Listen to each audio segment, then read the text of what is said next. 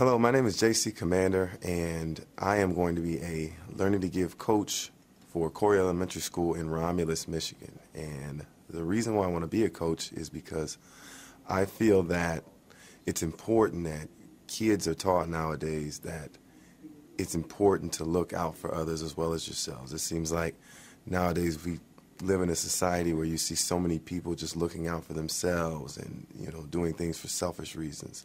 One of the main reasons why I am where I am today is because I had more than just my parents looking out for me. I had neighbors, I had grandparents, I had friends in my family.